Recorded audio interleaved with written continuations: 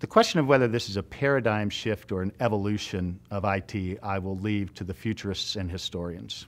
I would argue and tell you that the market is voting with their checkbooks and that more and more money is being allocated to exploring and implementing cloud services to enable our customers' businesses.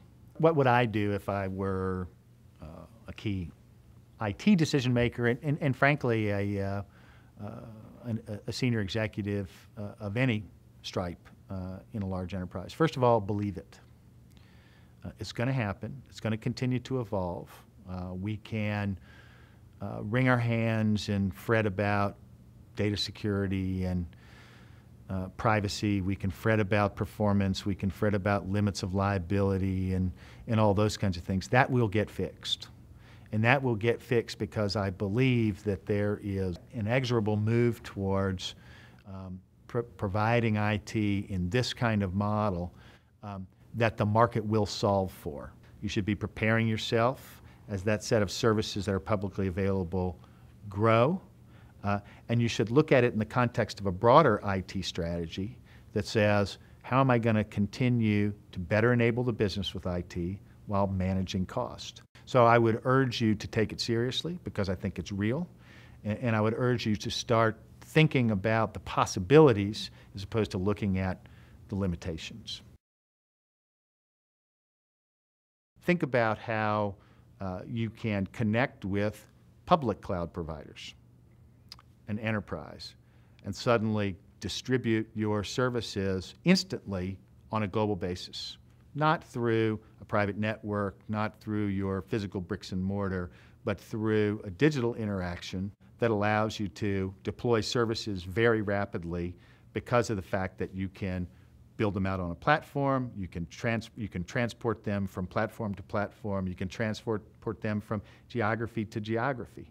And suddenly you can distribute products and services and interact with customers in ways that you hadn't thought of before in the old world where you sort of cobble these things together, you know, in craftsman style, as opposed to focusing on deploying an end function because the rest of the technology is really enabled and available in the cloud and is very easy to assemble and distribute.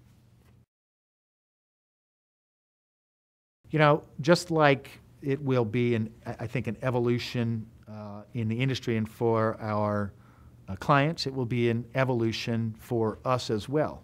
I think we'll become more of a content and service provider in our own right in those places that best leverage our core competencies, and particularly as it relates to our ability to provide industry insight.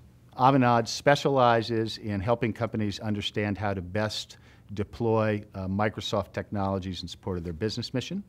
And we use Avanade, Accenture uses Avanade really as our pool of deep expertise and knowledge in being able to drive change in companies' businesses through the use of Microsoft technologies. So there's a lot of stuff going on, a lot of new skills, different business models, different ways to think about how you sell and deliver the services, and we're trying to take a very holistic view of what it all means and how we execute within Accenture.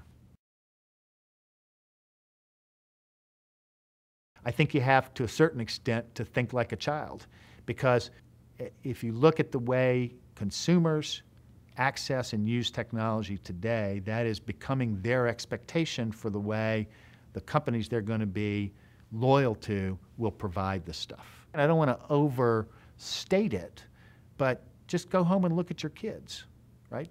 They're the people who are going to be running the companies that we service today and that you work for today, and their expectations are going to be completely different. So think about that. Think of about what it means to your workforce.